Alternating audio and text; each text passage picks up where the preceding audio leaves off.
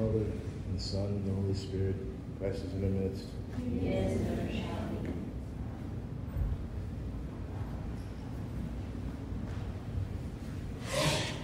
We hear the words of our Lord, words of holy terror that lead us to a place of true reflection. It would be a frightful state to imagine someone would hear these words and not, at least for some moment, tremble and not have some moment of pure and deep reflection to assess their state. The Lord says, not all who would call on me, not all who say, Lord, Lord, but rather those who do the will of my Father.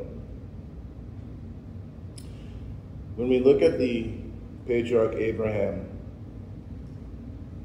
and St. Paul's speaking about his faith, and his faith being counted as righteousness, not at the completion of the work, but even at the beginning, at the onset of it. Why?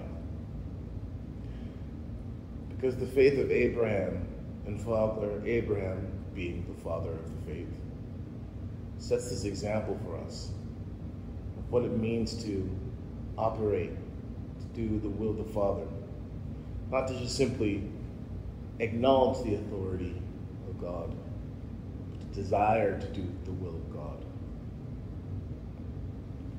Father Abraham, not looking for the affirmation of men.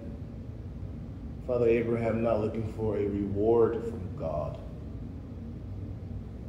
but rather out of pure devotion and recognition, the goodness, the holiness, the sovereignty of God. This is his sole motivation. It can cause us to recall when the Apostle James, he speaks of the fallen one. He says, you believe in one God, you do well. Even the devil believes and trembles. We should be careful, because it isn't sufficient to acknowledge the authority of God, because the devil, the fallen one, acknowledges the authority of God. The fallen one doesn't do the will of God. The fallen one isn't interested in doing the will of God. The fallen one has his own plans, and make no mistake, the fallen one sees his plans as the better, as the higher good.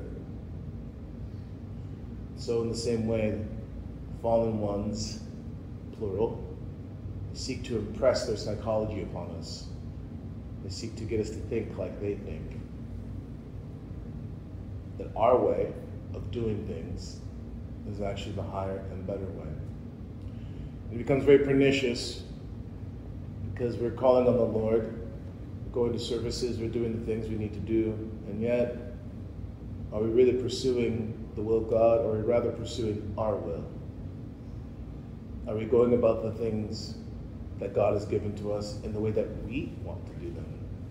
If you pay attention to what I just said there, notice I said going about the things that God gave you, but the way that you want to do them.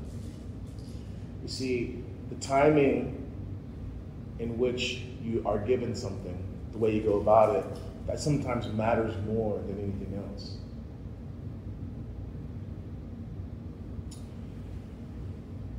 You're in the Ephraim Kotonakia. He is enraptured in prayer, ecstasy. And someone says to him, can you please get the bread out of the oven? And Yoranda Ephraim, he says, yes, just one moment. Grace is gone. Why? Was he being disobedient? Most of you would probably say no. Most would probably say no. He said he was going to go and do it. He's about to go do it. But the reality was that obedience is life. And so Yoranda Ephraim recognizes he should have just got up and obeyed. that subtle, my sons, my daughters. Which is why I say to you, we can be doing the things that God has given us, but if we're doing it in a way that we want to do it, it is as disobedience.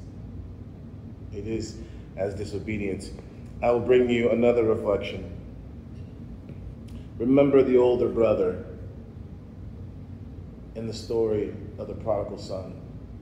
Did he not do everything that his father told him? Was he not faithful? He was. But where was his heart, truly? You see? So this is important for us to understand, because so much of the irritation and the bitterness that can pop up in us religious people, this is the source of it. This is the source of it. We as religious people, quote unquote, doing our ministries, doing our stuff, going to services, checking our boxes, all the good stuff. These are good things. But we're going about it not in the way the Lord would have us to go about it, but in our way.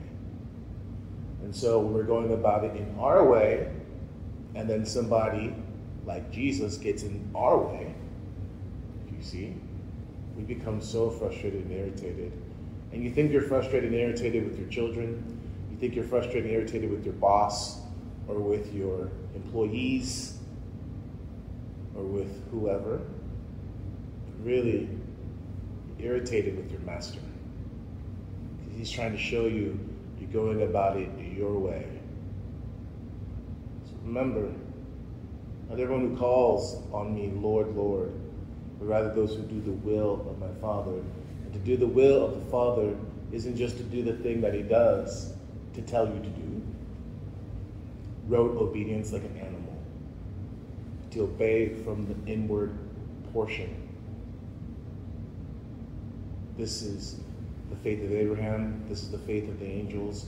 And this is the faith of those who obey out of love. That the prayers of the Holy Apostle Jude, St. Paisius, Lord Jesus Christ, our God, have mercy on us.